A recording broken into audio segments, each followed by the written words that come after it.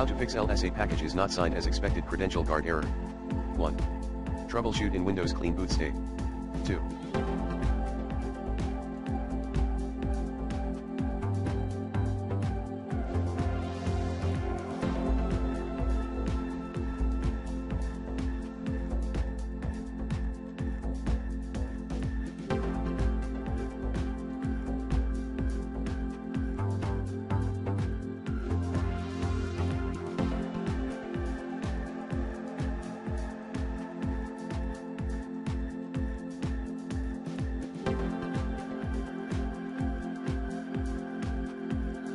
Enable LSA protection.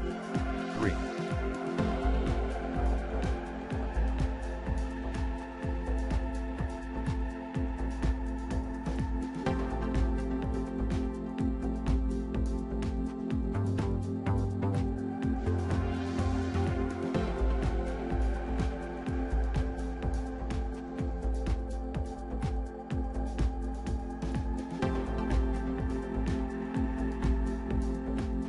Disable Credential Guard. To do so, enable turn on virtualization-based security at computer configuration administrative template system device guard embed.msc. Notes, 3.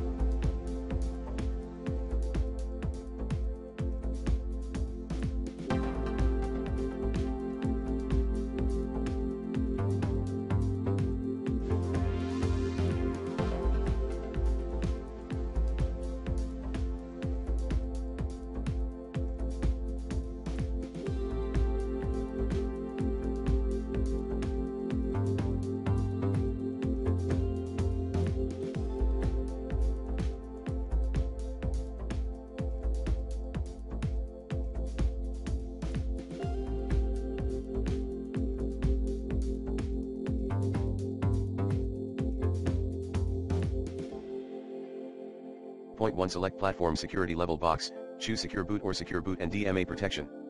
3.2. Virtual-based protection of code integrity, not configured.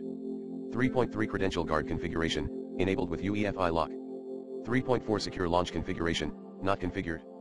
3.5. Kernel mode hardware enforced stack protection, not configured. 4. Perform system restore. 5.